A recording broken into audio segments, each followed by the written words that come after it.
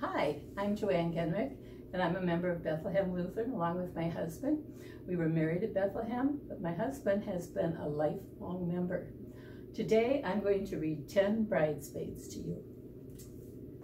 Jesus told a story about getting ready. 10 bridesmaids ran down the road, holding their lamps to light the way. "The groom is coming," they shouted excitedly, but the groom was late, and they had to wait. "We're so tired," said the bridesmaids.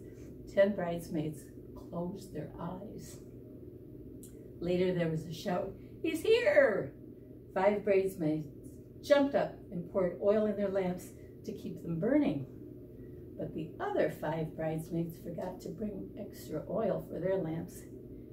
"Give us some of your oil," they told the first 5 bridesmaids.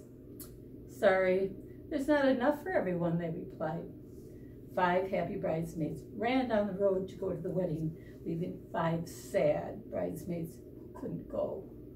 Jesus said, "I'm coming to meet you again. Be ready for me to come, whenever it may be." I would like you to count your fingers, and as you count, name 10 ways that you can get ready to go to church.